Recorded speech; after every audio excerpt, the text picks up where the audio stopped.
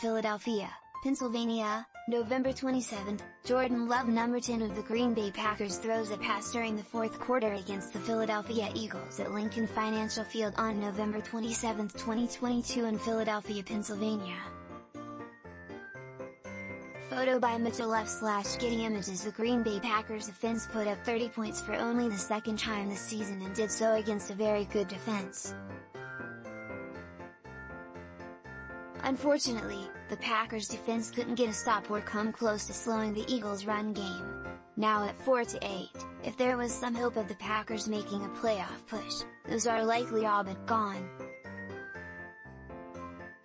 As I do after every Packers game, here are my instant takeaways from their performance. I imagine all of us have been wondering if the Packers would transition to Jordan Love at any point this season once they are eliminated from playoff contention.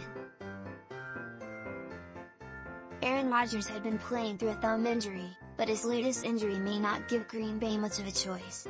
It was a small sample size, but Love looked confident. He was letting it rip, went through his progressions, extended plays, and had a few impressive tosses. An encouraging performance. Granted, the Eagles' offense makes a lot of defenses look bad, but my goodness, the Packers looked completely unprepared. Did they know that the Eagles are a run-heavy team? Green Bay had no answers for Miles Sanders and Jalen Hurts. Sanders had massive running lanes between the tackles, while the edge rushers continued to set poor edges, which Hurts took advantage of. Quay Walker was used as a spy at times, but it either wasn't enough, or he was ineffective at it. On top of that, it's not as if Green Bay slowed the passing game, either. The Packers' cornerbacks, especially Rasul Douglas, and the safeties had rough performances as well. More missed tackles by Green Bay. Like, a lot of missed tackles. Third downs on both sides of the ball were awful. The offense couldn't convert any, while the defense did well at creating several third and long situations, but it didn't much matter as they couldn't get off the field.